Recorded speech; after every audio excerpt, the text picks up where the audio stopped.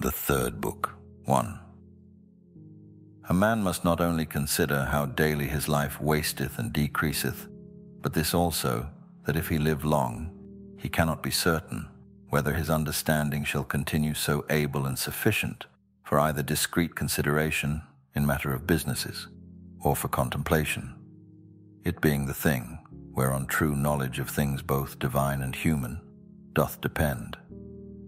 For if once he shall begin to dote, his respiration, nutrition, his imaginative and appetitive and other natural faculties may still continue the same.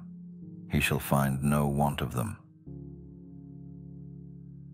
But how to make that right use of himself that he should, how to observe exactly in all things that which is right and just, how to redress and rectify all wrong, or sudden apprehensions and imaginations, and even of this particular, whether he should live any longer or no, to consider duly. For all such things, wherein the best strength and vigor of the mind is most requisite, his power and ability will be past and gone.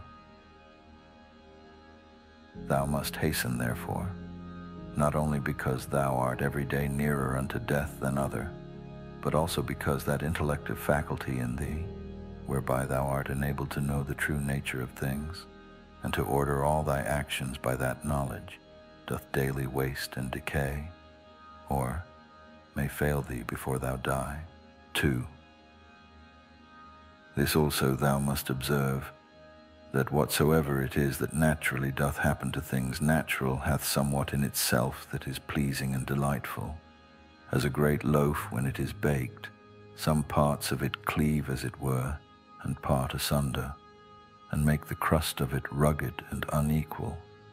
And yet those parts of it, though in some sort it be against the art and intention of baking itself, that they are thus cleft and parted, which should have been, and were first made all even and uniform, they become it well nevertheless, and have a certain peculiar property to stir the appetite.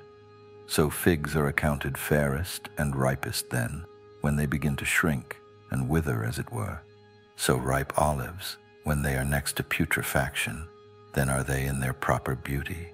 The hanging down of grapes, the brow of a lion, the froth of a foaming wild boar, and many other like things, though by themselves considered they are far from any beauty, yet because they happen naturally, they both are comely and delightful.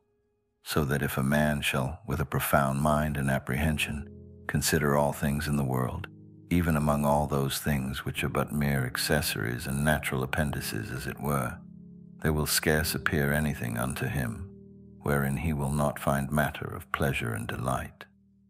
So will he behold with as much pleasure the true rictus of wild beasts, as those which by skillful painters and other artificers are imitated.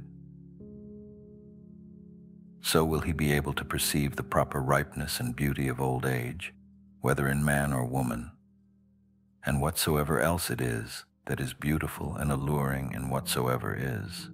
With chaste and continent eyes he will soon find out and discern. Those and many other things will he discern, not credible unto everyone, but unto them only who are truly and familiarly acquainted, both with nature itself and all natural things. 3. Hippocrates, having cured many sicknesses, fell sick himself and died. The Chaldeans and astrologians, having foretold the deaths of divers, were afterwards themselves surprised by the fates. Alexander and Pompeius and Caius Caesar, having destroyed so many towns and cut off in the field so many thousands both of horse and foot, yet they themselves at last were fain to part with their own lives. Heraclitus, having written so many natural tracts concerning the last and general conflagration of the world, died afterwards all filled with water within, and all bedaubed with dirt and dung without. Lyce killed Democritus, and Socrates, another sort of vermin, wicked ungodly men. How then stands the case? Thou hast taken ship, thou hast sailed, thou art come to land, go out, if to another life, there also shalt thou find gods, who are everywhere. If all life and sense shall cease, then shalt thou cease also to be subject to either pains or pleasures, and to serve and tend this vile cottage. So much the viler, by how much that which ministers unto it doth excel, the one being a rational substance and a spirit, the other nothing but earth and blood. 4. Spend not the remnant of thy days in thoughts and fancies concerning other men, when it is not in relation to some common good, when by it thou art hindered from some other better work. That is, spend not thy time in thinking what such a man doth, and to what end, what he saith, and what he thinks, and what he is about, and such other things or curiosities, which make a man to rove and wander from the care and observation of that part of himself which is rational and overruling. See therefore in the whole series and connection of thy thoughts, that thou be careful to prevent whatsoever is idle and impertinent, but especially whatsoever is curious and malicious. And thou must use thyself to think only of such things, of which if a man upon a sudden should ask thee what it is that thou art now thinking, thou mayest answer this and that freely and boldly, that so by thy thoughts it may presently appear that in all thee is sincere and peaceable, as becometh one that is made for society, and regards not pleasures, nor gives way to any voluptuous imaginations at all, free from all contentiousness, envy, and suspicion, and from whatsoever else thou wouldest blush to confess thy thoughts were set upon. He that is such, is he surely that doth not put off to lay hold on that which is best indeed, a very priest and minister of the gods, well acquainted and in good correspondence with him, especially that is seated and placed within himself, as in a temple and sacrary, to whom also he keeps and preserves himself unspotted by pleasure, undaunted by pain, free from any manner of wrong, or contumely, by himself offered unto himself, not capable of any evil from others, a wrestler of the best sort, and for the highest prize, that he may not be cast down by any passion or affection of his own, deeply dyed and drenched in righteousness, embracing and accepting with his whole heart whatsoever either happeneth or is allotted unto him. One who not often, nor without some great necessity tending to some public good, mindeth what any other either speaks or doth or purposeth, for those things only that are in his own power, or that are truly his own, are the objects of his employments, and his thoughts are ever taken up with those things, which of the whole universe are by the fates or providence destinated and appropriated unto himself, those things that are his own, and in his own power he himself takes order, for that they be good. And as for those that happen unto him, he believes them to be so. For that lot and portion which is assigned to everyone, as it is unavoidable and necessary, so is it always profitable.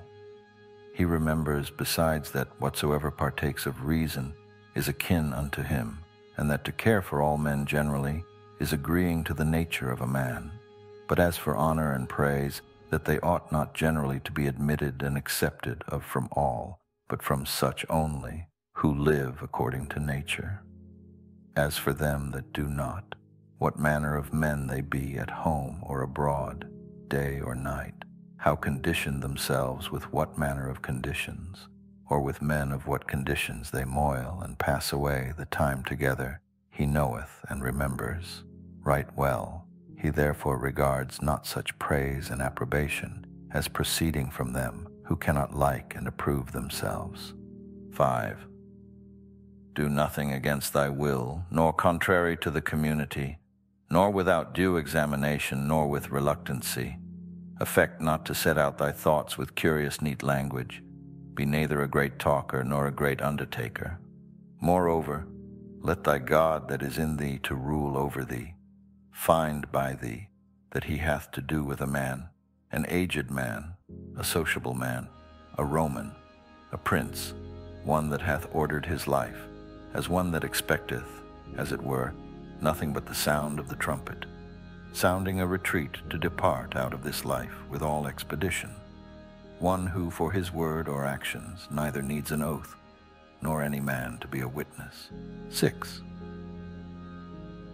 To be cheerful and to stand in no need, either of other men's help or attendance, or of that rest and tranquility which thou must be beholding to others for. Rather like one that is straight of himself, or hath ever been straight, than one that hath been rectified. 7. If thou shalt find anything in this mortal life better than righteousness, than truth, temperance, fortitude, and in general better than a mind contented both with those things which according to right and reason she doth, and in those which without her will and knowledge happen unto thee by the providence, if I say, thou canst find out anything better than this, apply thyself unto it with thy whole heart, and that which is best wheresoever thou dost find it, enjoy freely. But if nothing thou shalt find worthy to be preferred to that spirit which is within thee, if nothing better than to subject unto thee thine own lusts and desires, and not to give way to any fancies or imaginations before thou hast duly considered of them, nothing better than to withdraw thyself, to use Socrates his words, from all sensuality, and submit thyself unto the gods, and to have care of all men in general, if thou shalt find that all other things in comparison of this are but vile, and of little moment, then give not way to any other thing, which being once though but affected and inclined unto, it will no more be in thy power without all distraction as thou oughtest to prefer and to pursue after that good, which is thine own and thy proper good.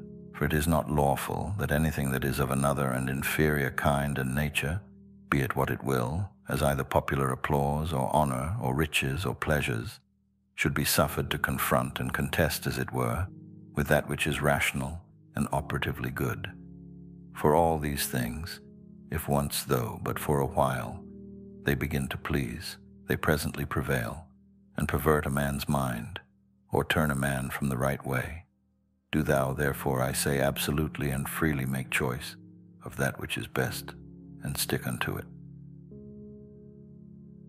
Now, that they say is best, which is most profitable. If they mean profitable to man as he is a rational man, stand thou to it and maintain it. But if they mean profitable as he is a creature, only reject it. And from this thy tent and conclusion keep off carefully all plausible shows and colors of external appearance, that thou mayest be able to discern things rightly. 8. Never esteem of anything as profitable, which shall ever constrain thee either to break thy faith or to lose thy modesty, to hate any man, to suspect, to curse, to dissemble, to lust after anything that requireth the secret of walls or veils. But he that preferreth before all things his rational part and spirit, and the sacred mysteries of virtue which issueth from it, he shall never lament and exclaim, never sigh. He shall never want either solitude or company, and which is chiefest of all, he shall live without either desire or fear. And as for life, whether for a long or short time he shall enjoy his soul thus compassed about with a body, he is altogether indifferent. For if even now he were to depart, he is as ready for it as for any other action, which may be performed with modesty and decency. For all his life long, this is his only care, that his mind may always be occupied in such intentions and objects as are proper to a rational, sociable creature. 9. In the mind that is once truly disciplined and purged, thou canst not find anything either foul or impure, or as it were festered, nothing that is either servile or affected, no partial tie, no malicious averseness, nothing obnoxious, nothing concealed.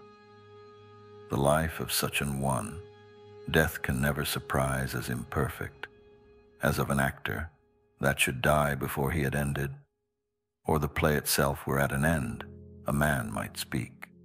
10.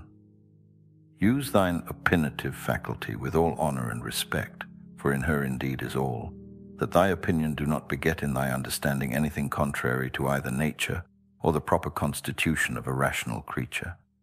The end and object of a rational constitution is to do nothing rashly, to be kindly affected towards men, and in all things willingly to submit unto the gods. Casting therefore all other things aside, keep thyself to these few, and remember withal that no man properly can be said to live more than that which is now present, which is but a moment of time. Whatsoever is besides either is already past or uncertain. The time therefore that any man doth live is but a little, and the place where he liveth is but a very little corner of the earth, and the greatest fame that can remain of a man after his death, even that is but little, and that too, such as it is whilst it is by the succession of silly mortal men preserved, who likewise shall shortly die, and even whiles they live know not what in very deed they themselves are, and much less can know one, who long before is dead and gone. 11.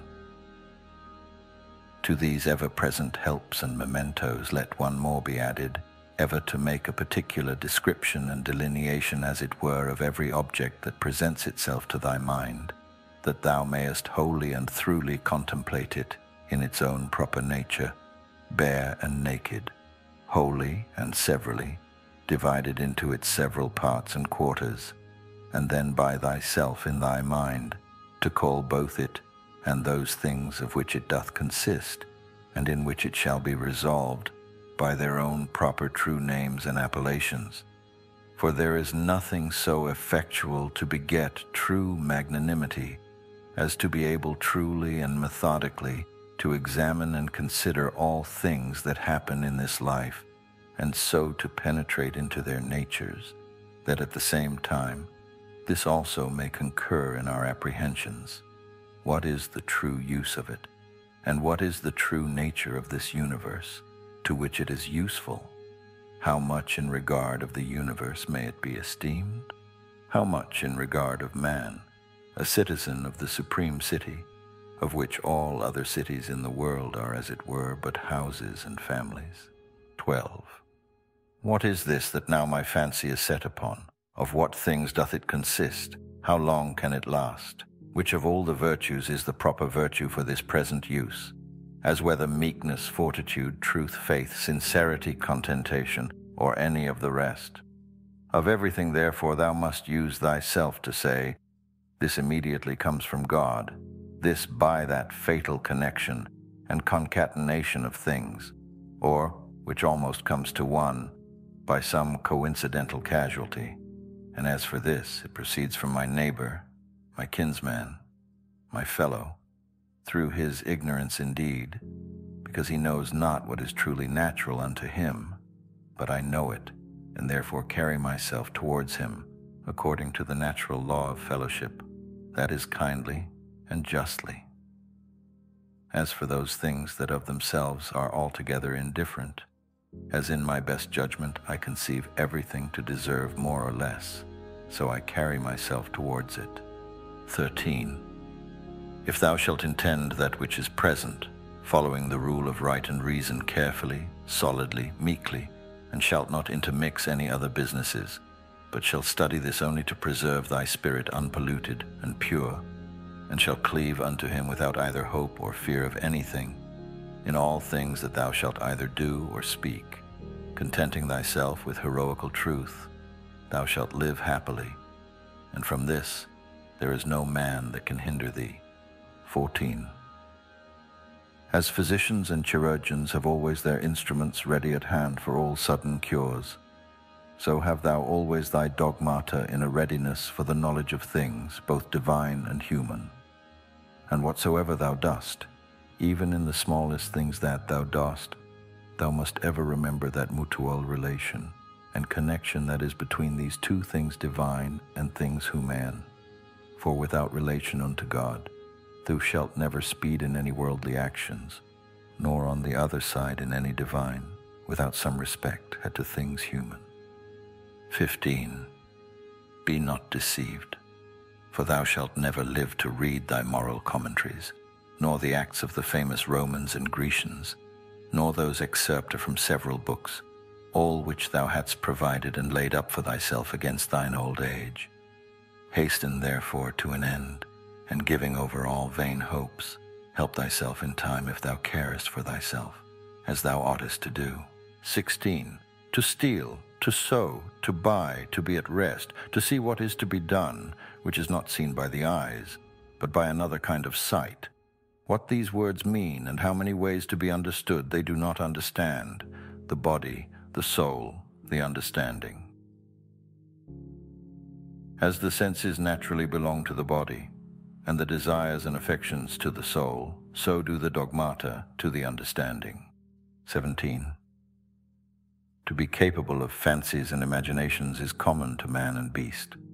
To be violently drawn and moved by the lusts and desires of the soul is proper to wild beasts and monsters, such as Phalaris and Nero were.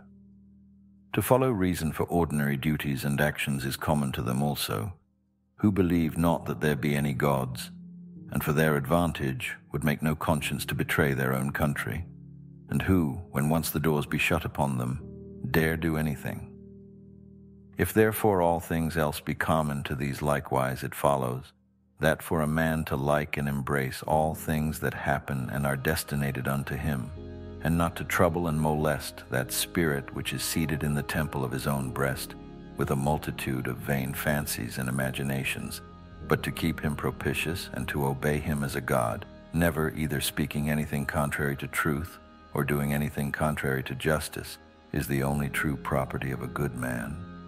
And such a one, though no man should believe that he liveth as he doth, either sincerely and conscionably, or cheerful and contentedly, yet is he neither with any man at all angry for it, nor diverted by it from the way that leadeth to the end of his life, through which a man must pass pure, ever ready to depart, and willing of himself without any compulsion to fit and accommodate himself to his proper lot and portion.